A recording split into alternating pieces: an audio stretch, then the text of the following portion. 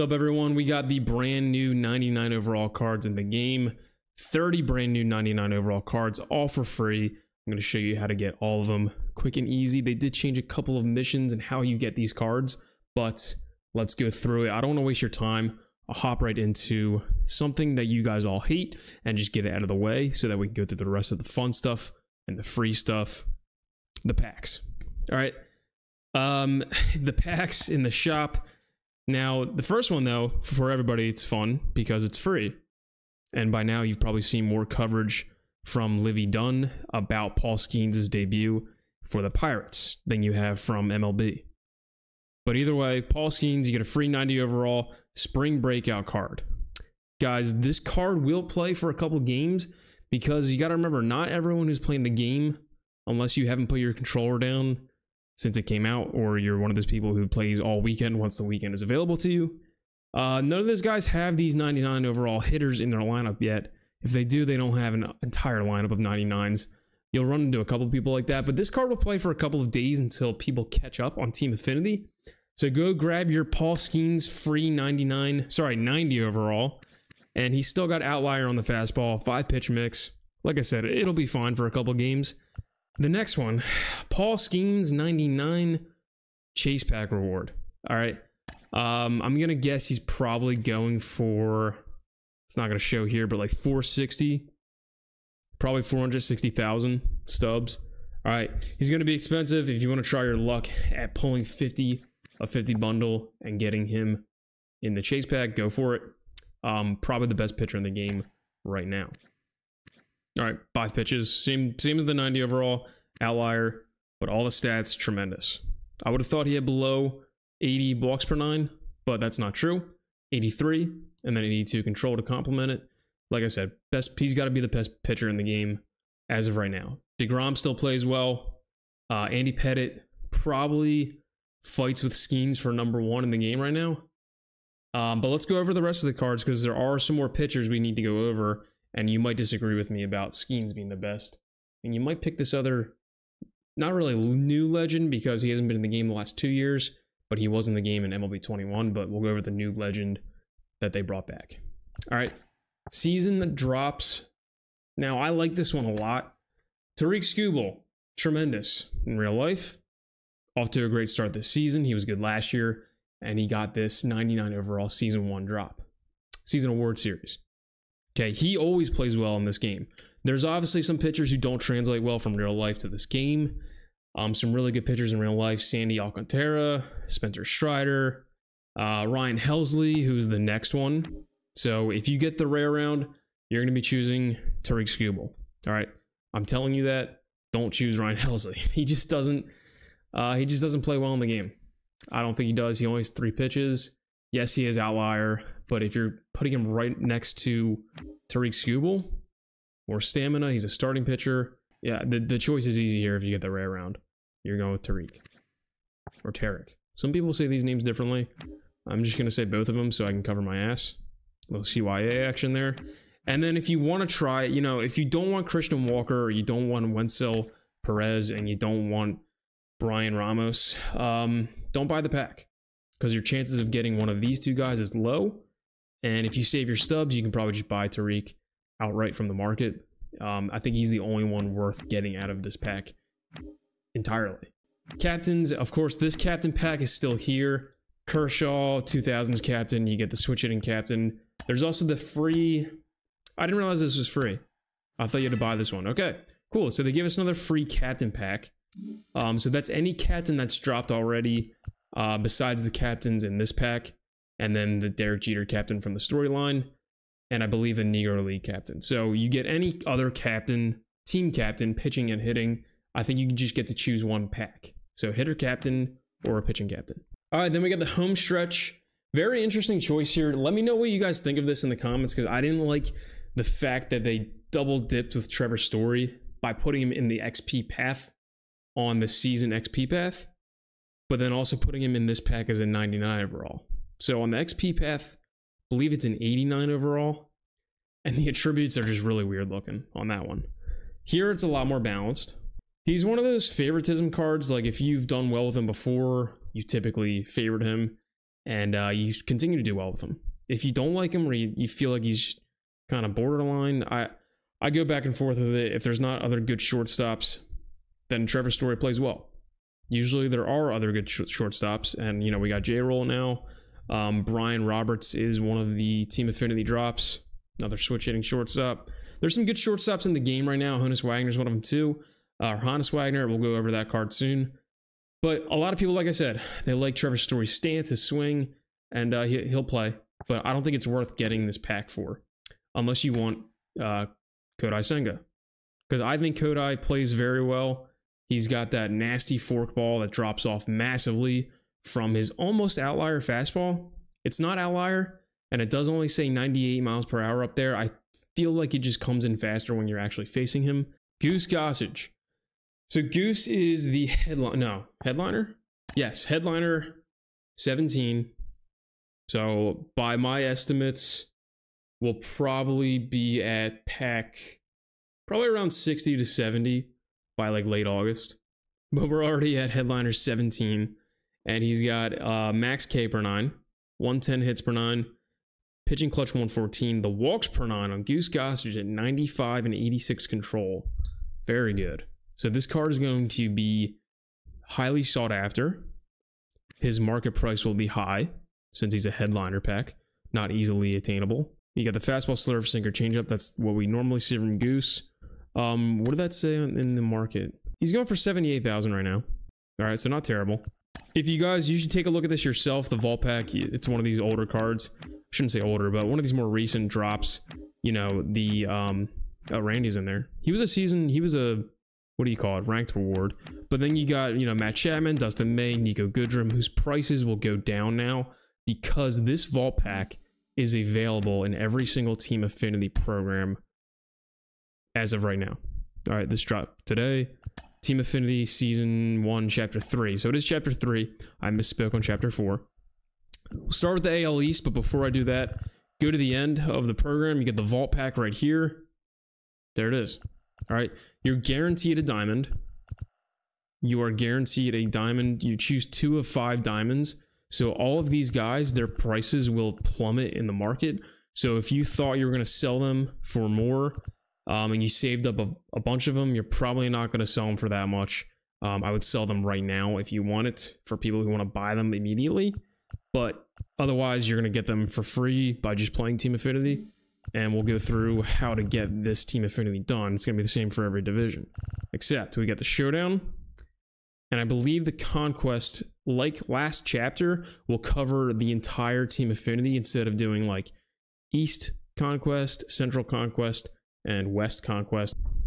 Vouchers. You can earn vouchers various ways. You get them in mini seasons. I think you get them for a Showdown as well. And you can spend your vouchers however which way you want. So you should be able to get XP from just completing the Showdown towards the, Team Affinity. And then you can get vouchers from it that you can spend on any division. So if you want a particular division done faster to get more legends from them, more cards from them, then you can spend your vouchers on whatever division you want, I believe. You got the moments. There's one moment for the AL East. So I guess that's one moment for each division. You got the single player missions. Those are usually the same every time. Multiplayer.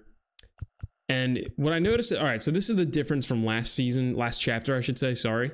They broke up Play vs. CPU and Play vs. Conquest. So you would have to hop into a Conquest map to get these two missions done. Hop into mini seasons to get these 2 missions done. Then you gotta hop into 2 games get 2 missions done in the Play vs. CPU, which I think it's really weird that they broke it up like that. You're just discouraging. So, most people would just play against CPO at like a high elevation field, Costco, course field, stuff like that. And then you can get it done in probably 2 games. Okay. Now you got to hop into mini seasons. For people who don't want to play mini seasons, this sucks because you have to start in mini seasons, get those missions done, and then basically, if you don't want to finish out mini seasons, which I can't blame you for not wanting to do so, you just leave it alone, and then you don't really progress anymore on that program, except for those 2 missions. Conquest, same thing. A lot of people don't want to finish out a Conquest map, so I think it's really weird that they broke out the missions like this. Not good. All right, but Is it worth it when we get the vault pack for each division? I think so. I mean, I already play Conquest and mini seasons and CPU for these missions specifically, but you know, for people who don't want to do that, that's not really a good change. But we got the extreme moment. Last time it wasn't too hard, but this time, you know, but we'll see. But I think it's good they have these extreme moments for 10,000 XP for the program. Very good. Let's take a look at some of the cards. Brian Roberts, like I mentioned. Switch hitting, we've seen him a couple times over the recent years. Very, very good unless you don't like his stance or swing. Sometimes it's tricky for people, but switch hitting shortstop, great fielding. Don't let the pop fool you. He can hit home runs. All right. Wade Boggs, same thing. Don't let the pop fool you. 85 and 78 power, but he's always got max vision. On this one, he's got 115 vision, max clutch, max contact. Fielding looks pretty good too at third base for a Wade Boggs card. All right. I like his swing. Some people don't like the little bat waggle and hunch over thing. I think he's got a really quick swing. DJ LeMahieu, typically a card I stay away from just because I haven't figured him out yet. And otherwise, diamond defense, vision looks good. Clutch is maxed out. Brad Miller, dude. I'm very excited for this card. I love a good Brad Miller card. This is the best Brad Miller card we've had in probably 4 years. I don't know if I've ever seen a 99 overall Brad Miller. There was a Phillies like top now one he had in 2021. There was one from maybe 2 years ago. They had like a 95 overall. This might be the first 99 overall Brad Miller. Plays every position except for catcher, pitcher, right? And he's a primary shortstop. Fielding's a little iffy, so maybe you play him at first base, third base, keep him away from the middle infield. And if you're pinch hitting him, you know, maybe for an outfielder or something, that works too.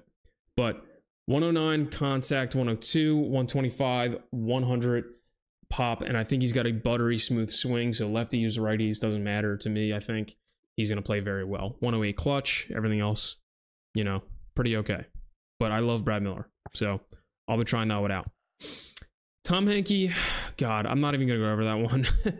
he's got the outlier one, forkball slider, might be good, might be like a, you know, the drop off from the fastball to the forkball is usually good enough. I would put him in the same ballpark as like Rob Dibble and, you know, maybe Lee Smith with that drop off with the splitter, forkball, you know, he'll be all right. But it's Tom Henke. AL Central, Lucas Giolito. This is going to be a 4-pitch mix, and this is going to be batting practice in my opinion. I don't think he's going to play well. He doesn't have any quirks. There's his attributes, kind of average. Walks per nine's good, but I don't know. Cliff Lee. Some people think he's BP. Some people really struggle to hit him. I'm pretty back and forth on him. I always give him a try.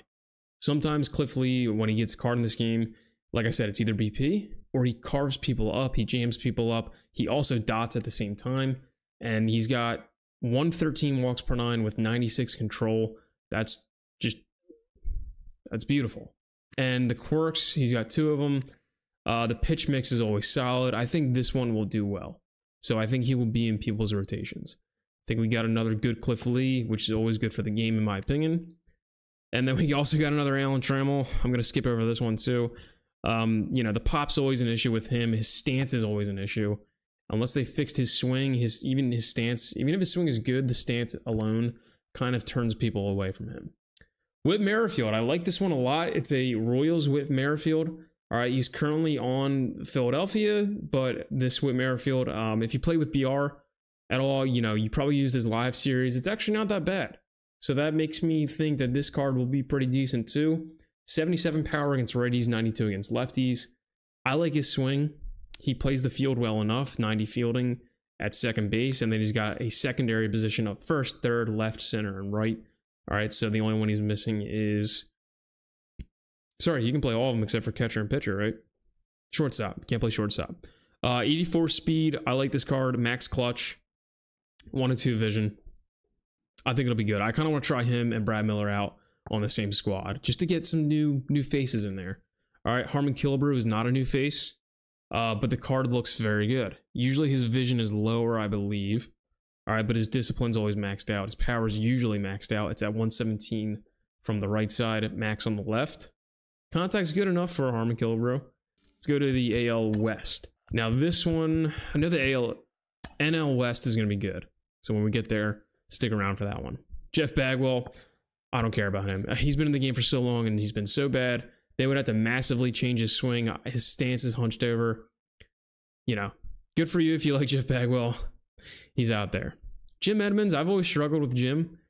He's got, you know, really weak stats against the lefties, 88 and 86. You can pinch hit him from the right, you know, against righties, but he's got a lot of quirks. Blake Trinan.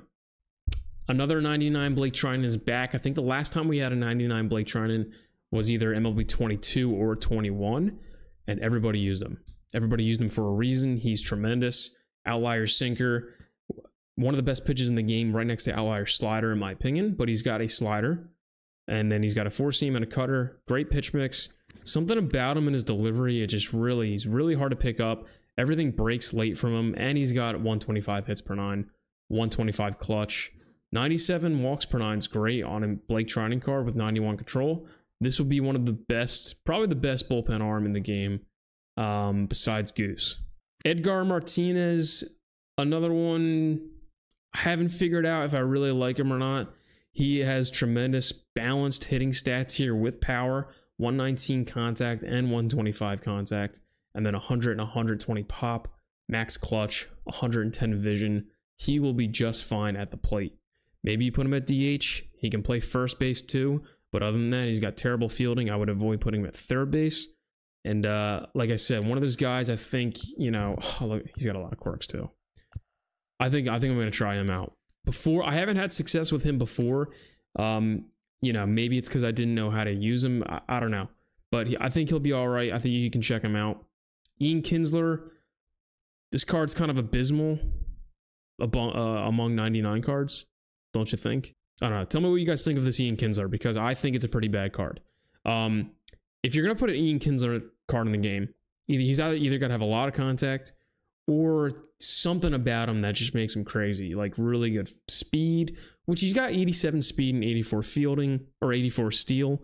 He's got 91 fielding at second base. I can't imagine with what we got now with like Nico Goodrum. Eduardo Escobar is the NL West pack. And, you know, he's going to be able to play second base. Some of the other free cards that can play second base, Brian Reynolds. I don't think a lot of people are going to be using Ian Kinsler except for, you know, Rangers fans and theme teams. But yeah, that card, I wish it was a little bit better. They kind of did Ian wrong there. NL East. I was kind of disappointed when I saw this on social media because this guy is still here. Mike Schmidt, he's going to have 105 and 125 power with him. That's probably the best thing about him other than his amazing fielding. Otherwise, he is just so hard to hit with. Like against righties,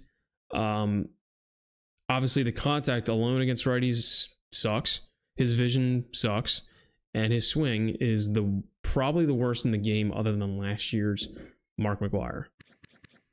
A lot of quirks, but just not worth it. And one of the best third basemen to ever do it, along with, you know, Brooks Robinson, but he's not going to play well, I don't think, unless they massively change his swing. But even so, the 85 contact against righties is not that great. All right, we got Andre Dawson. We've seen a couple of his cards in the previous years. He's gotten some good ones. This one's kind of lackluster. So this whole division so far doesn't look great. See if he has quirks, though. Doesn't. Contact's okay. Power's not great. Fielding's good. All right, the fielding's pretty good, though. So if you like him, he'll be fine. I love Gary Carter's swing. I've always been a big Gary Carter fan once I found out how good his swing was.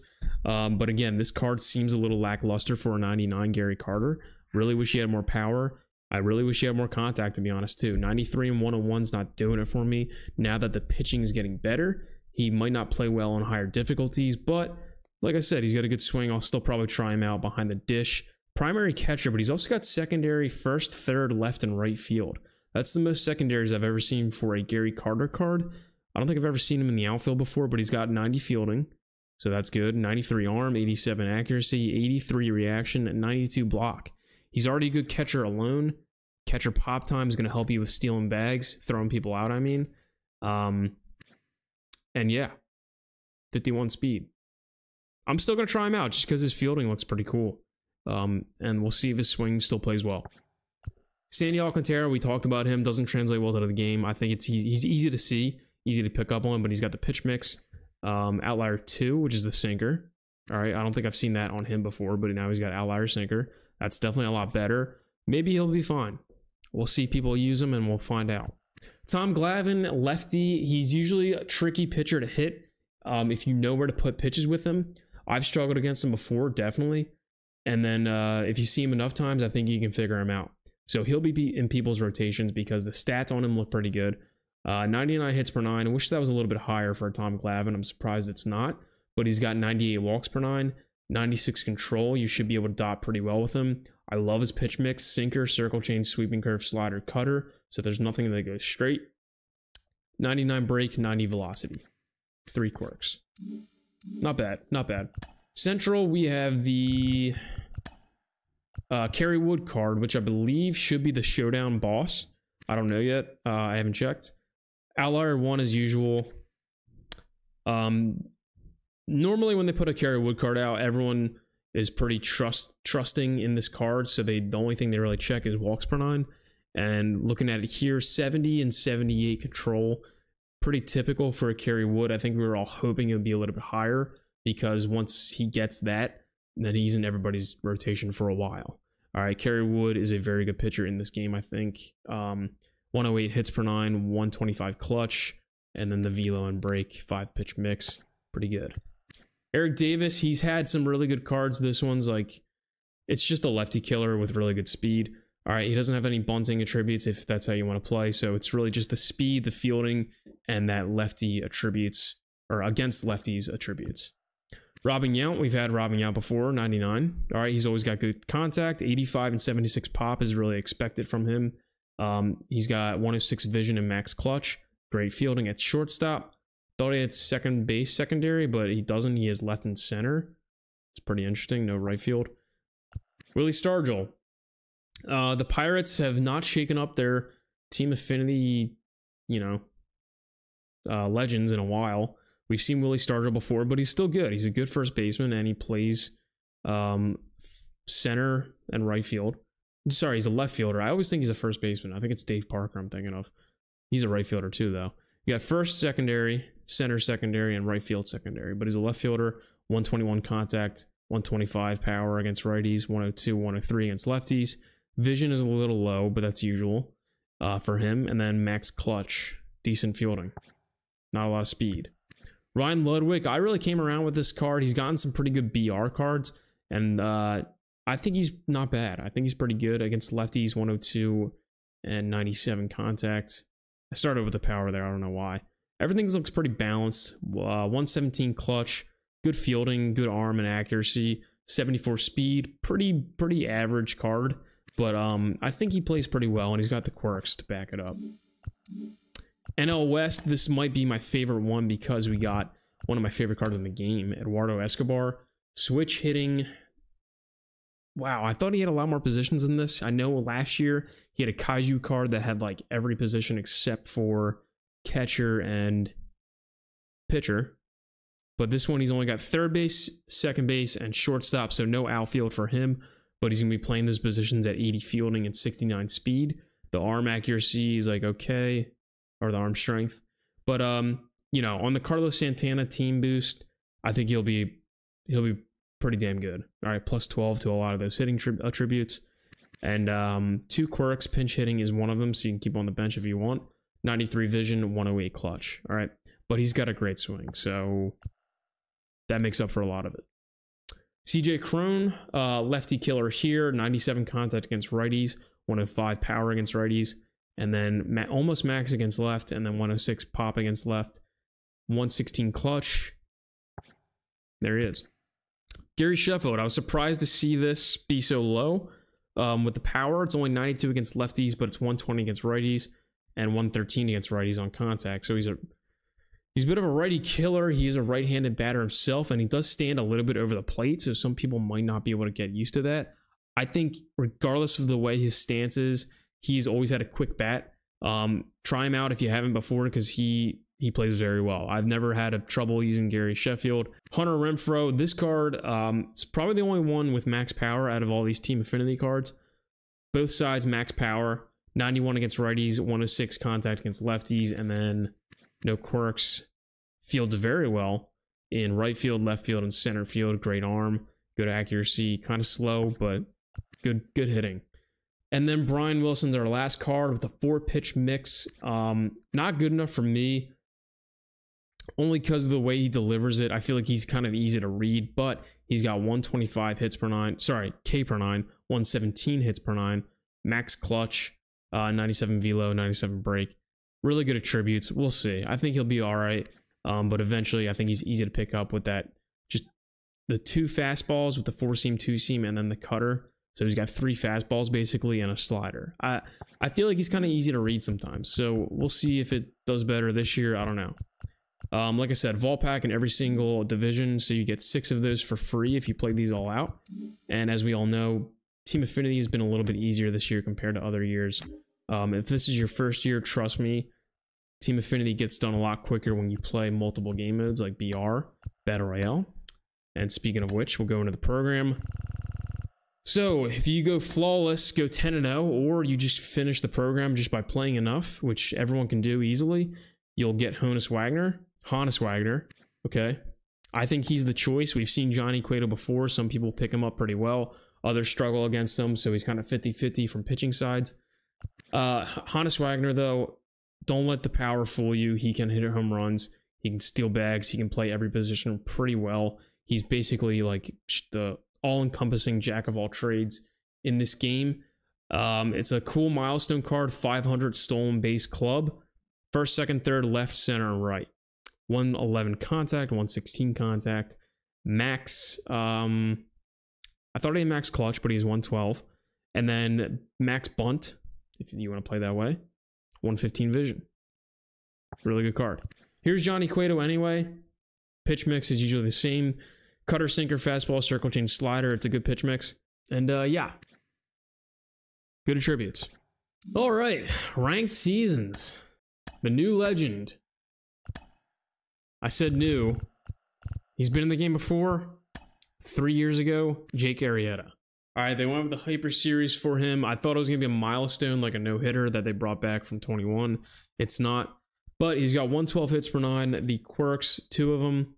99 velo.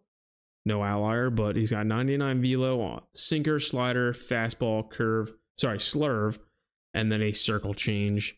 He'll be a pretty penny on the market for people who do not make World Series, but then eventually you can make World Series and get him anyway. But max pitching clutch, it's a good card. I think he plays well. He's a shorter pitcher. You know, I don't know if that means too much in this game, but you know, some people pick up Arrieta well, I think too. Jorge Posada, man. I think I'm going to go with this card first, whether I get the program done or I make World Series first and use him. He's got max contact, switch hitting catcher, 80s across the board pretty much for the fielding side, including blocking. 45 speed's not great, but otherwise everything else is terrific. Lot of quirks, and 93, 96 power, 101 vision, 120 clutch. That's as pretty good as you can ask for a switch hitting catcher.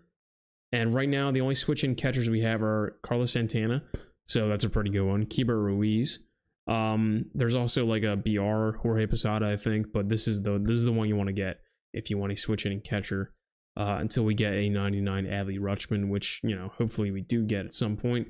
Everyone enjoys that card. But I'm glad we get another Jorge Posada. Really good drop here for this one. I hope you guys can make World Series and get him. Otherwise, you'll have to wait till the program advances far enough for you to get him. All right, so I don't think I've missed anything. No, I did. Prince Fielder is... we'll go to the events real quick. I think some of you saw this on social media. Tyler Rogers... Don't let the 19 velocity bother you from the 125 walks per 9 and 97 control. He's a fun card to use. You can die with him. He's fun. He's a fun card. I'm really interested to see what 19 velocity looks like. So we'll see if that can fool people enough until they learn to be patient on his pitches. Matt Olson is the 99 overall 20 win reward. Is it 20? Yeah, 20 wins. You get Matt Olson Gold Glove on the Oakland Athletics. Really cool card. I wish the contact was better. 104 and 73 does not scream 99 overall to me. I wish it was better. Even if you got to drop the contact against lefties, make it like 88. Make it somewhat usable with the pitchers that are coming out. You know, make it 90 or something. But 120 power, 115 power, 65 vision, not good. 90 clutch, not good either. I wish this card was better. I don't think it's worth 20 wins. Even though he's got a lot of quirks, still, I don't think it's worth 20 wins. Prince Fielder is the program reward, so you'll get him on a path, 75 XP, which everybody can do right now, I think. You can get up to 75 XP. And another fun card, 50 Home Run Club, is a cool milestone. He's got all the quirks you need. Does he have pinch hitter? No, but he's got everything else. And he's got max against righties for power, 100 against lefties, 112 and 91 contact righty to lefty respectively. So there's that. Let me know what you guys think. Who's the best Team Affinity card? Who are you going to pick up first? And who are you going to get from the ranked program if you do play ranked? If you don't play ranked, you just play offline. Let me know what your favorite Team Affinity division is and what card you are really excited to use. So let me know what you guys think, and I'll see you on the next one.